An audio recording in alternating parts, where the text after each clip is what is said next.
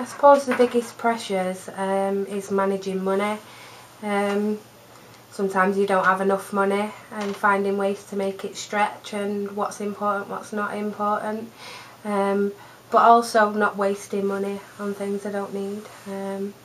And I'd say weight's a bit of a stressful thing. Is worrying about what you're eating. Is it healthy? Is it good? Can I afford the better food?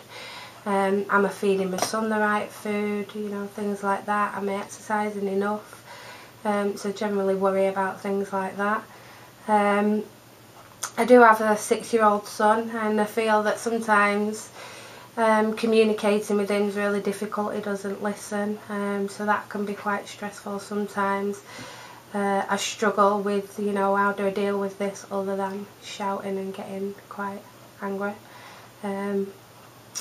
And I'd say work. At the moment I've just started a new job, and the pressures of work, not feeling entirely comfortable with some of the things I'm being asked to do, that's been causing me a lot of pressure at the moment, and feeling that I'm not really being listened to at work when I voice my concerns.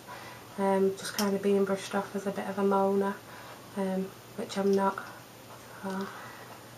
And I'd say injustice. I kind of get really worked up about any kind of injustice that I might read about in the news, or hear about from a friend or someone in the street.